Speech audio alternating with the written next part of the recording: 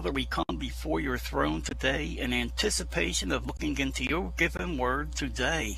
We ask, Lord, that you give us the wisdom to discern your message so that we can share it with others. We ask, Lord, that you give mercy to the sick. As requests come in, Lord, we ask that you give them comfort. Pray for those who could. We ask that you bless all of us here today who are present, and pray all of this in. So anyway, as I was saying, we're going to be looking in Romans chapter 12 and verse 1. Since we went over this in this study here, the Bible study with George. So you can grab your Bibles and when I reflect back on this past year, I'm inclined to believe that God we serve is a faithful God.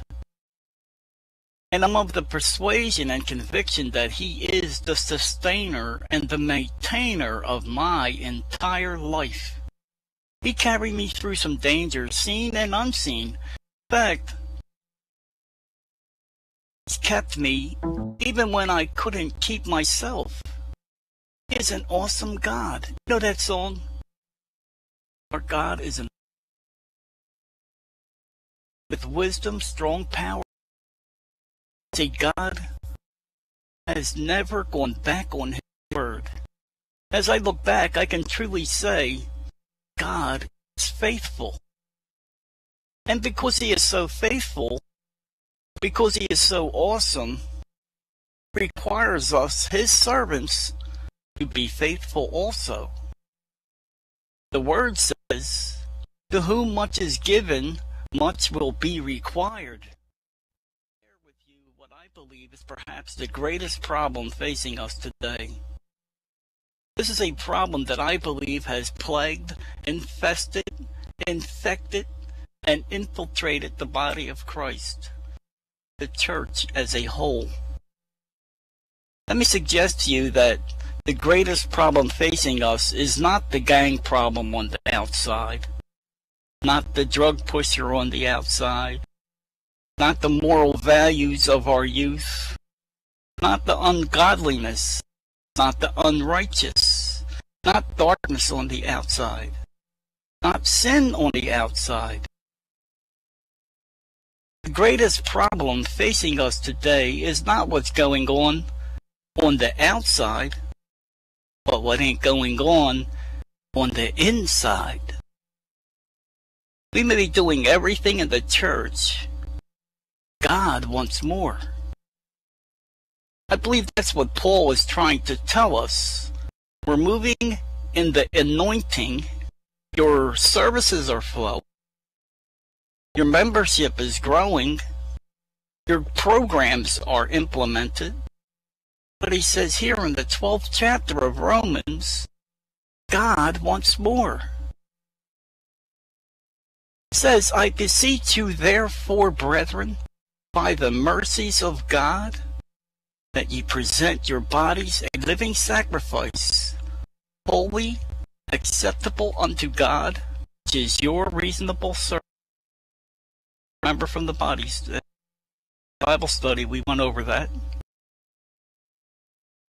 Beseech you, it says. That word beseech is a term that means to call alongside, to come alongside, or to encourage. Paul says, I'm calling you to accountability now. It is a word that was used in the military circles that tells what happens when a military leader calls the soldiers to action. When the troops are on their way to war, the commander would call them together because they were preparing to do battle. That's the same term that's used here. Paul says, I'm calling you to attention. I'm calling you to come together, and I beseech you, I encourage you, I exhort you. Trying you to get you to see the urgency here about this. I plead with you. I'm encouraging you. I confront you. I challenge you.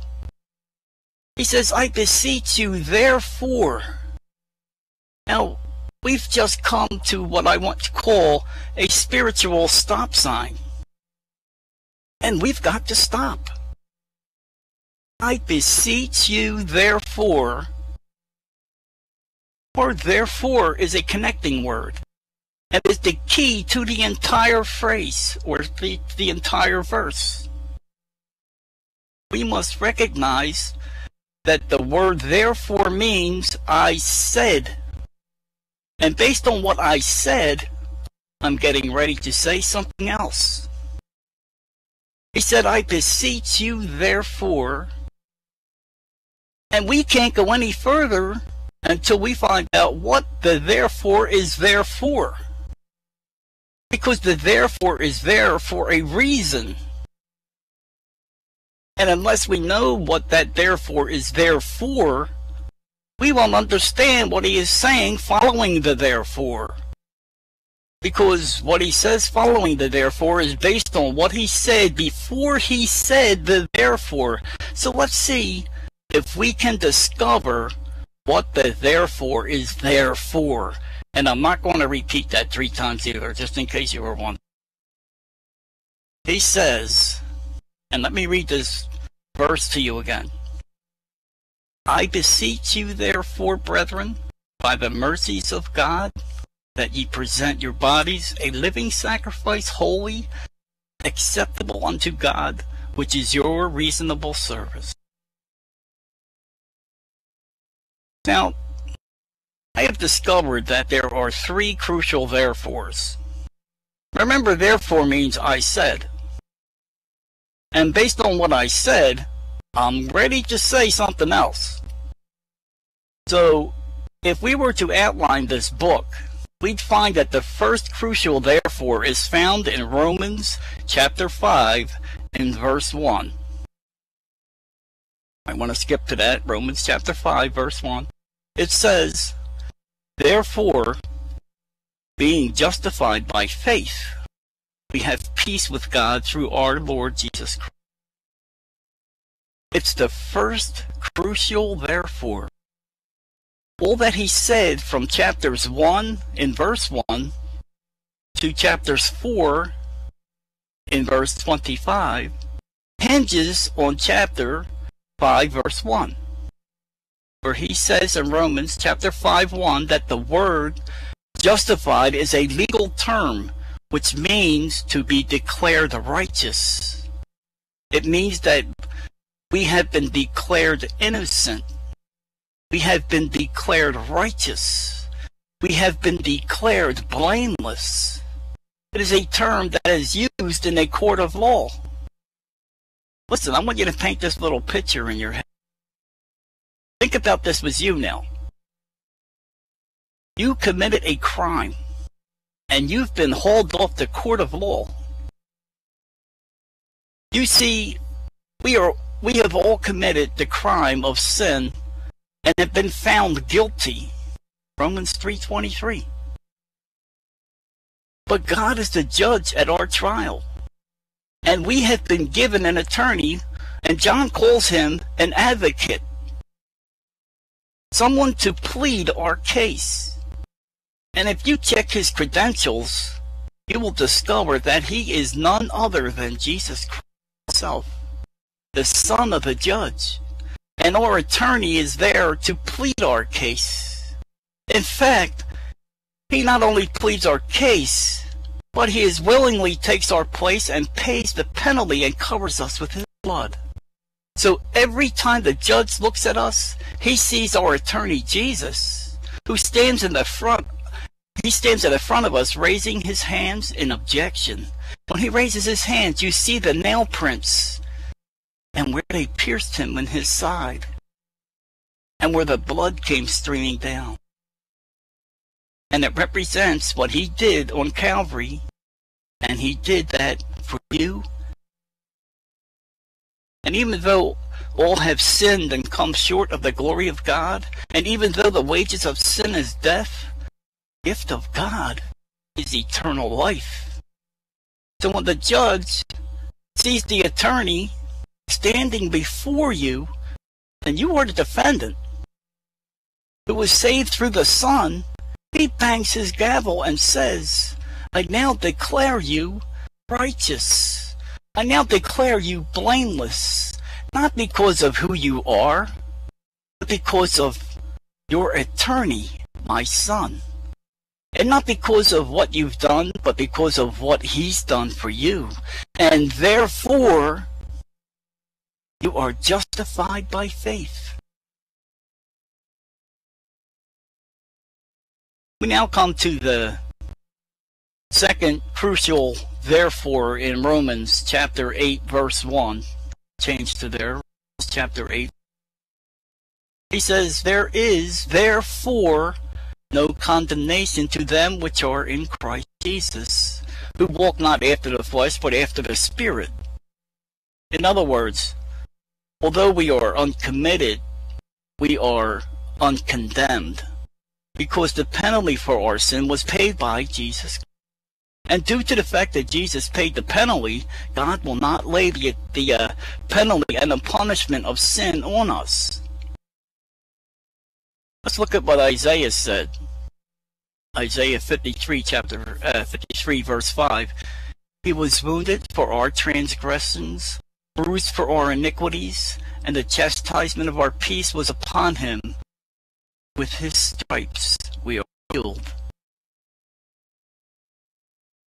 But before you start to shout at me, look at this. The penalty of sin has already been paid. Therefore, you are no longer condemned. And since you are no longer condemned, you now have a responsibility to the one who has declared you righteous and declared you uncondemned. That leads us back to our text, which he says in in chapter 12, verse 1. Beseech you therefore, brethren, by the mercies of God, that ye present your bodies a living sacrifice, holy, acceptable unto God, which is your reasonable service. Now, based on what I've said, and based on the fact that you do deserve damnation, based on the fact that my son did stand in your place, based on the fact that you did stand before me guilty, based on the fact that my son took the penalty for you, based on the fact God has not given you what you deserve, based on the fact that you know that you are no longer condemned, and based on all of that, now I beseech you, therefore, brethren, by the mercies of God, that you present your bodies a living sacrifice. God says, based on all that I have done, you now have a responsibility. He says, I beseech you, therefore, brethren. Now understand that when Paul uses the term brethren, he does not use it in the ethnic sense, but in a spiritual sense. Paul here is talking to people who have already been saved. He's speaking to church folk just like you and me. Folks who have been saved, sanctified, and filled with the Holy Spirit. Folks who come to church and sing in the choir, serve on the usher board, pay their tithes. He's talking to folks that are already saved. But he challenges them to do something that they have not already done. You see, God is never interested in when you got saved, as he is with what you have done since you've been saved. God wants more. He's talking to folks that are already saved, and he confronts them to do something that they have not already done. I beseech you, therefore, by the mercies of God, that you present your bodies. In other words, you've already given me something, but you have not given me all I want. He's talking about discipleship. He's talking about total surrender. I beseech you, brethren, sistren, saints of God, to do something that you have not done already. And he says, I'm basing all of this on the mercies of God. Now, we've got to understand the difference between grace and mercy. Grace is God's unmerited favor. In other words, when God gives you what you don't deserve. Then there's mercy, on the other hand, is when God doesn't give you what you do deserve. I'm going to give you an example of that. Daddy laid down the law. The child broke the law. That's us. Somebody had to clean it up. Daddy provided what it took to clean up the mess himself. That's justice. Daddy saw the tears of repentance on the child and didn't spank the child. That's mercy. Then took out the child for a treat. That's grace. Mercy is based on justification. I beseech you therefore, brethren, by the mercies of God. In other words, God is saying, based on the fact that I'm not going to give you what you deserve, you deserve to lift your eyes in hell. You deserve weeping and gnashing of teeth. You deserve eternal damnation. You deserve eternal separation from me. You deserve eternal death. But because my son, Jesus, I'm going to give you what you don't deserve, and that's grace. I'm going to withhold what you do deserve. It's mercy. And based on the fact that I'm not going to give you what you do deserve, I beseech you therefore, brethren, by the mercies of God, that you present your bodies. That you present your bodies. Let me stop here and pose this question. When was the last time you broke God's law without your body? When was the last time you disobeyed God without your body? When he says present to him your body, it means literally all that you are. Your body is an instrument of sin, your hands, your feet, but the challenge is that you present your body as a living sacrifice, holy and acceptable. What does Paul mean by present? The word present is what I want to call a technical temple term. And when Paul said present, everybody automatically knew what he was talking about. The word present is a word that was used to describe what happens when you go to the temple to worship. You see, when you go to the temple, there was always a priest there. And the worshiper would come and take his offering or his sacrifice in his hand, and then come before the altar and place or present his offering to the hand of the priest. It's a technical temple term. He places the offering in the hand, he comes before the priest, and he places his offering in the hand of the priest. It's a technical temple term. What I'm trying to say is that there is a precise technical moment when you have presented.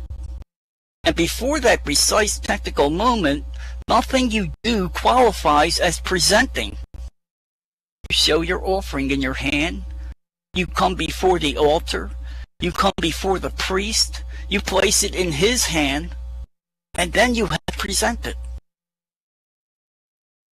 In other words, if you have not presented, when you place your offering in your hand, you have not presented. When you come to the temple, you have not presented.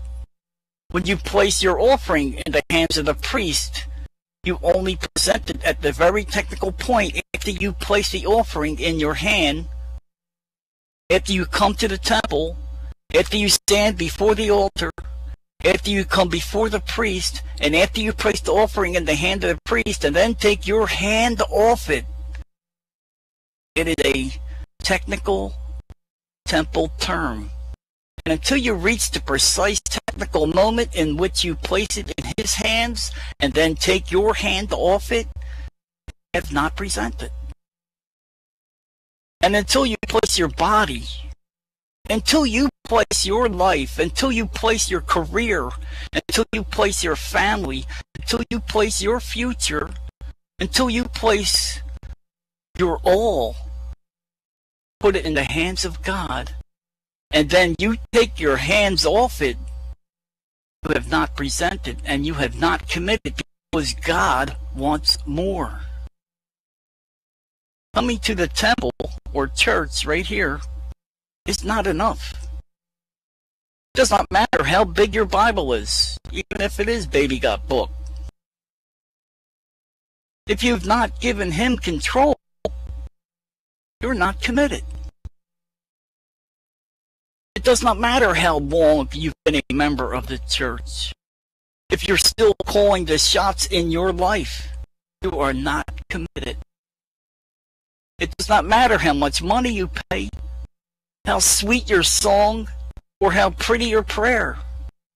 If you're still calling the shots in your life and you have not taken your hands off it, you are not committed. And you have not presented yourself to the Lord. Coming to church on Sunday is not a commitment. That's habit.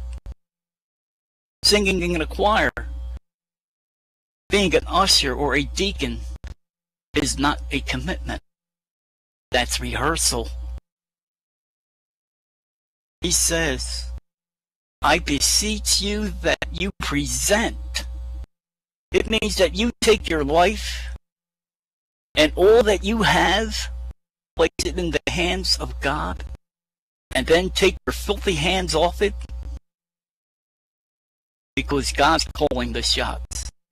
God's making the decisions. God's in control. And anything less than that is not commitment, because God wants more. There's that word holy in there. That ye present your bodies a living sacrifice, holy, acceptable unto God, which is your reasonable. That means to set it aside for God's use, and God's use only. We need to understand that our body belongs to God, and it is sanctified, or set apart. And it is his property. Why? Because Paul says it is your reasonable service. The word reasonable comes from a Greek word called logikos, which means logical by investigation. Paul is saying here, I'm calling you to present your body to the Lord. That is your reasonable service. He says, I have investigated it, and it's logical. In other words, that it makes sense. Well, Paul, why does it make sense?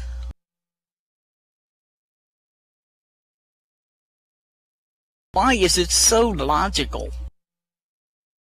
You have investigated it. You have checked it out. And the result of your analysis is that it just makes sense. But Paul, why is it so logical that I give my all to God?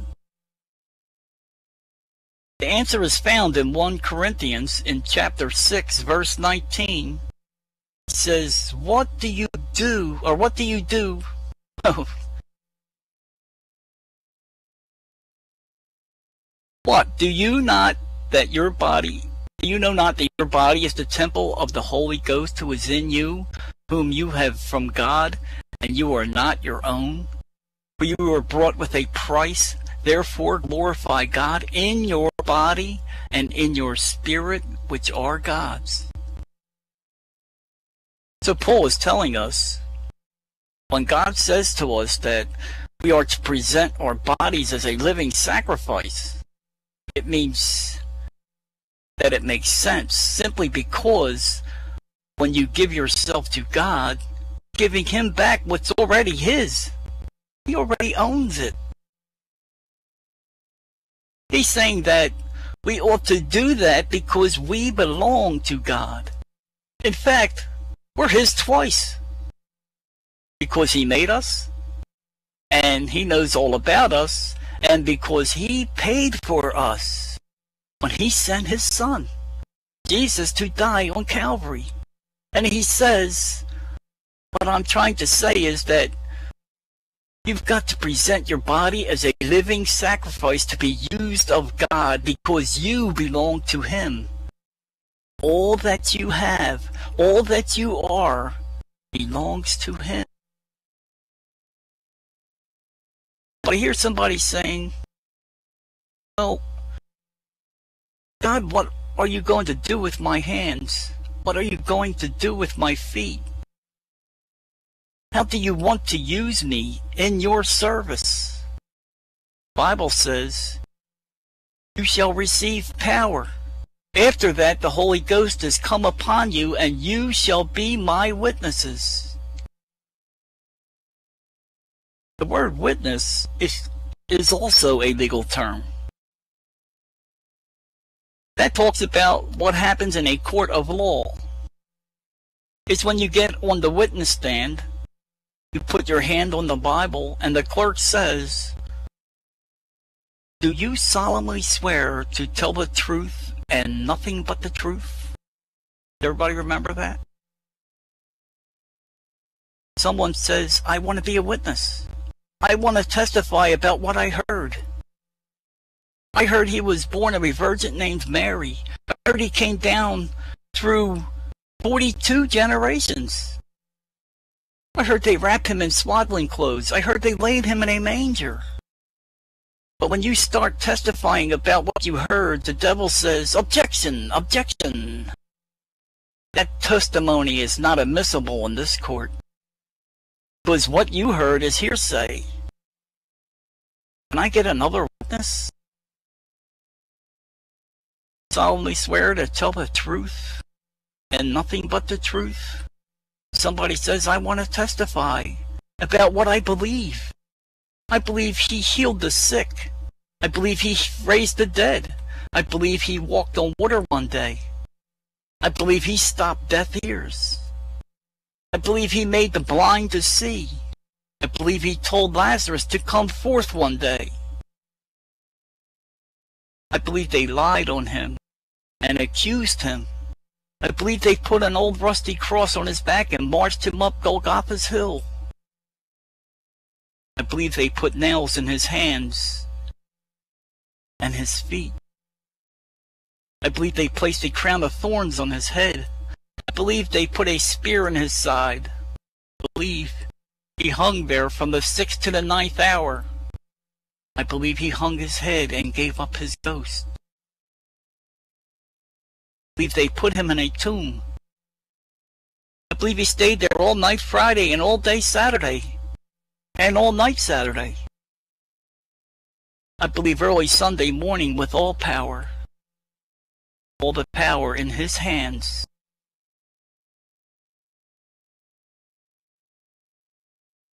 But when you start testifying about what you believe, the devil says, objection. That testimony is not admissible in this court because what you believe is conjecture. Now, can I get another witness? Is there anybody here as a testimony for the Lord?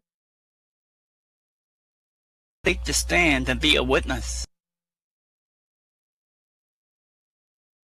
Stand and be a witness for you. Solemnly swear to tell the truth, nothing but the truth. Somebody says, I want to testify. I don't want to talk about what I heard, because that's just hearsay. I don't want to talk about what I believe, because that's just conjecture. But I've got a testimony, and I want to testify about what I know. There's somebody here who knows what God has done for them. Want to stand up and be a witness. I don't know what he's done for you, and because he's done so much, I hear him saying, I beseech you therefore, brethren, by the mercies of God, that ye present your bodies a living sacrifice, holy, acceptable unto God, which is your reasonable service. No matter what life may bring, all you have to do is turn it over to Jesus, because he can work it out. God, as we leave here today, allow us the strength and the endurance to obey your will and bring good news to those who will listen. Father, we thank you for being here with us today. We also thank you, Lord, know you will never leave or forsaken us.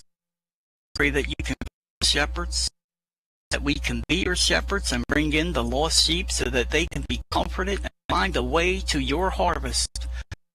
Pray for the war victims around the world.